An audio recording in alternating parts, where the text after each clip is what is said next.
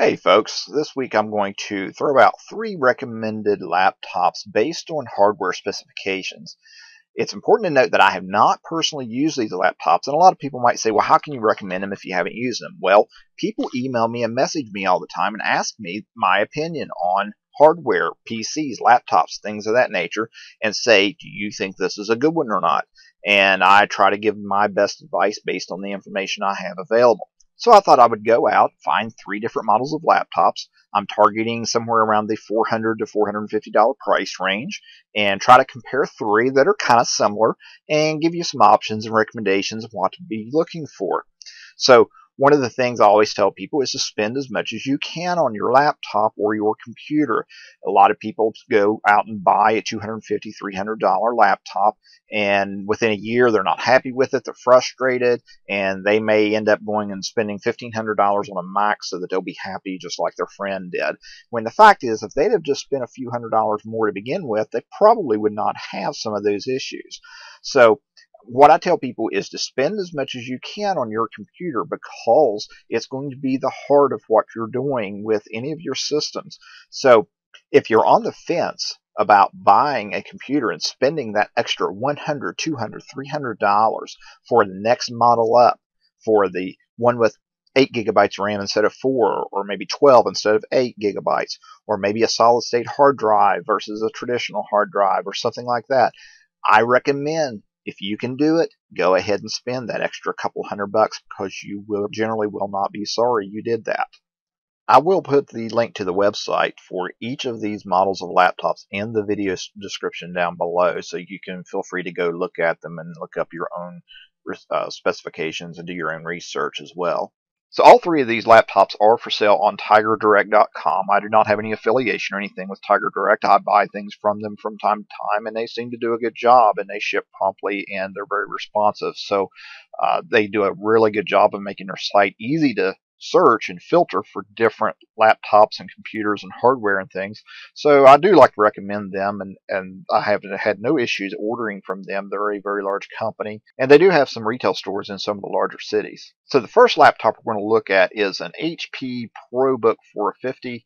This is an Intel Core i3 processor, and I recommend, if you go with Intel processors, that the i3 be your starting point that you're looking at. So i3s, i5s, i7s, you want to stay away from Celerons and Atom processors, and generally the ones that say Pentium 5110 or something like that after them, because those are generally the lower end, slower processors. The i3s and up are what you want to look for with the Intel processors.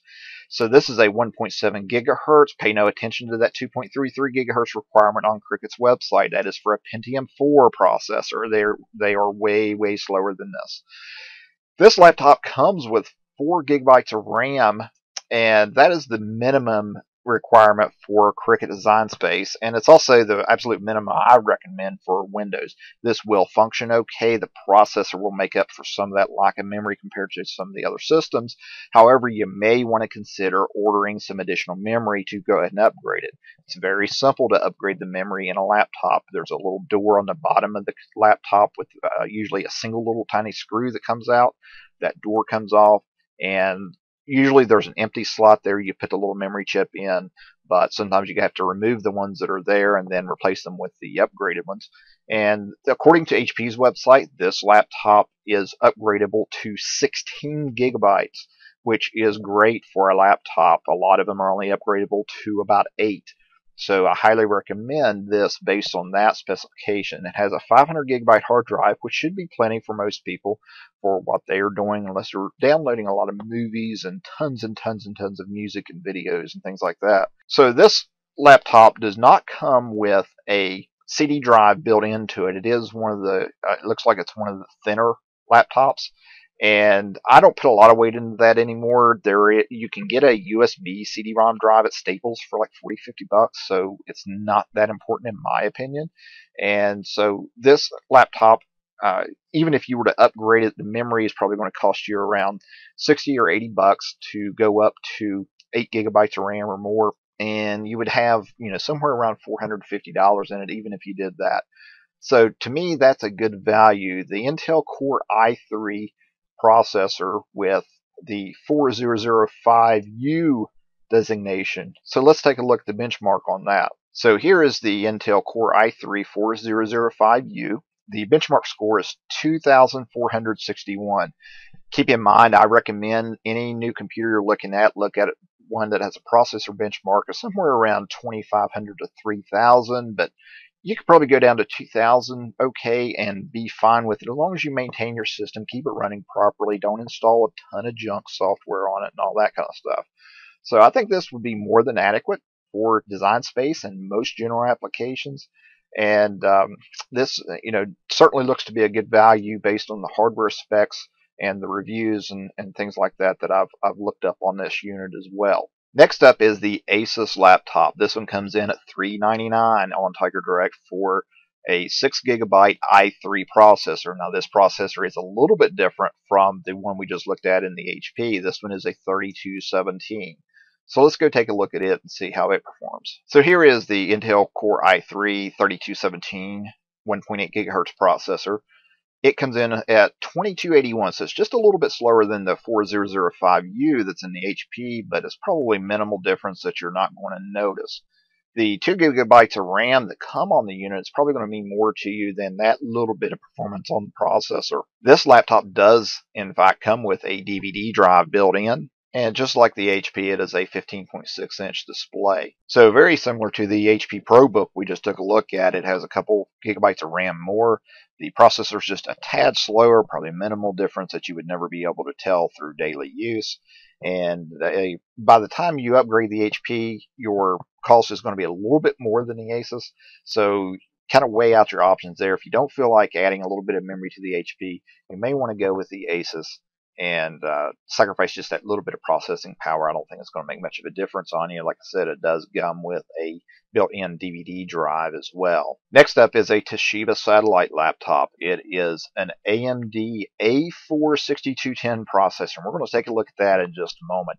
This one also comes with 6 gigabytes of RAM and a DVD drive. It has a much larger hard drive. It's a 750 gig as opposed to 500 on the first two we looked at. So this laptop looks to be a little bit better unit out of the gate. And of course, it comes in a little bit higher price at $443. As I mentioned, it does come with 6 gigabytes of RAM. And when we look at Crucial.com to find the memory availability for it, it is upgradable to 16 gigabytes as well, just like the HP was. The AMD processor is an A4-6210, so we'll go take a look at that and see how the benchmark compares. And it is just a tad slower than the two i3 processors we just looked at in the HP and the Asus, but it is an AMD processor, so just a little bit slower performance at a better value generally is how AMD processors work. In the AMD processors, you probably want to start with the A4 and up processors, and they are using what are called APUs. It's like a processor that combines the CPU as well as the GPU for graphics, and it runs more efficient, but it sacrifices some power and processing capability, but you do gain some efficiency as well as save a little bit of money on it.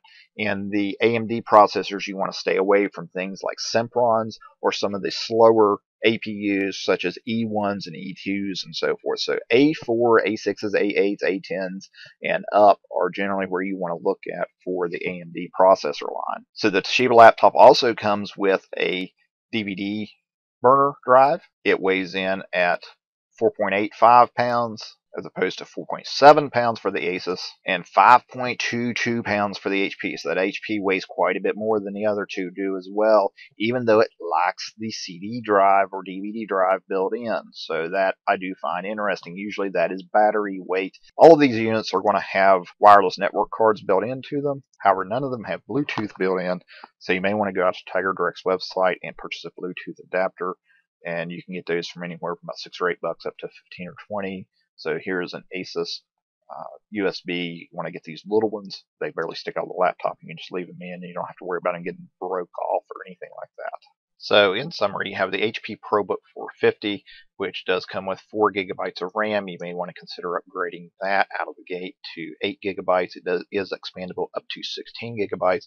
Does not come with the CD-ROM drive, and it does weigh almost a half a pound more than the other two units, being the Asus which comes with 6 gigabytes of RAM, but is only upgradable to 8 gigabytes, but does come with a CD drive built in, or DVD drive rather. And the Toshiba, which also comes with 6 gigabytes of RAM, but has the AMD processor, which is just a tad slower than the Intel i3 processors that the other two have. It also has the DVD drive built in as well. The Toshiba is also upgradable to 16 gigabytes of RAM like the HP, and it also comes with a 750 gigabyte hard drive. So a little bit more storage, a little more expandability, but just a little bit slower processor. If you're interested in my support services or consulting services, please visit my website at www.troyyoung.com for most current pricing information. Additionally, you can go to patreon.com/troyyoung to help support my channel. Hopefully my video has been helpful to you. If it has been, please subscribe to my channel, and by all means, please share my videos.